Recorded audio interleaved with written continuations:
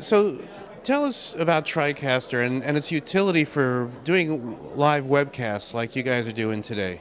Well, the TriCaster is basically a live television studio in a box.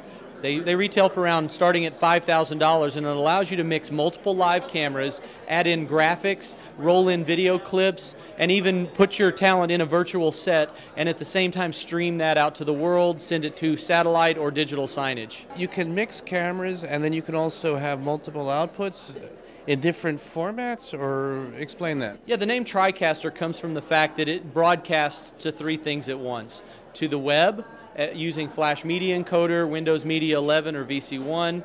It also broadcasts out to traditional television, so you could take an SDI feed out to a microwave or an uplink.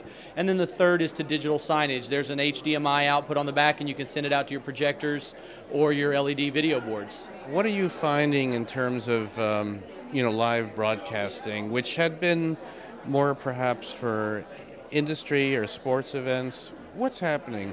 Well, the concept with TriCaster is not to take a show that was going to be done with a television truck and move it to TriCaster.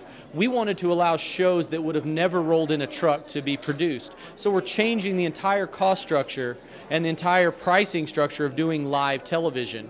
And so we're seeing it being adopted from the highest levels of the MTV using it at the movie awards and Miss Universe using it to stream the crowning moment, all the way to fifth graders in Las Vegas doing a daily newscast with the same device. So it's powerful enough for the high-end broadcasters who really don't have the same budget constraints, and it's easy enough to use for those elementary students, because when we designed it, to make portable live production successful, we knew we had to make it portable, affordable, and the most important is it needed to be easy to use, because we're bringing new people into live television that aren't people that are used to sitting in a truck.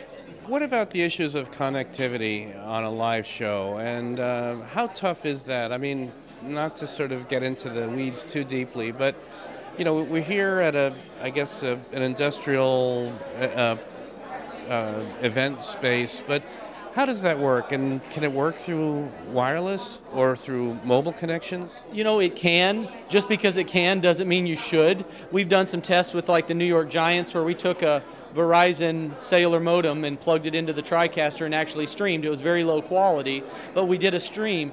But the great thing about streaming video is you only need a reasonable pipe out of the venue. So if you have a cable modem or DSL and you can do a 300 to 500K upstream, then you're good, because the real work is done by your delivery network. If you're going to stream it through one of the CDNs, they provide that distribution. So really, we did a webcast for GQ magazine, or we worked with GQ, where we went to a bar in the village, set up a TriCaster on a rickety table in the bar, set up 3 cameras, and did a live webcast and just plugged it into the bar's DSL and went out to GQ.com live from a bar in the village.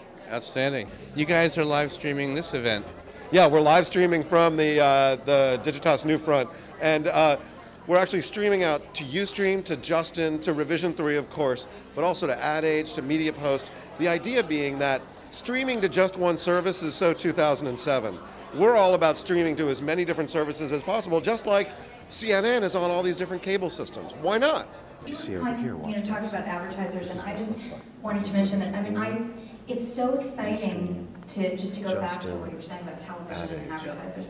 It's exciting to see, I think any product that sells, that's what's exciting. And I feel like there's so many opportunities to create integrated content. I always lean to the funny too, it sounds like everybody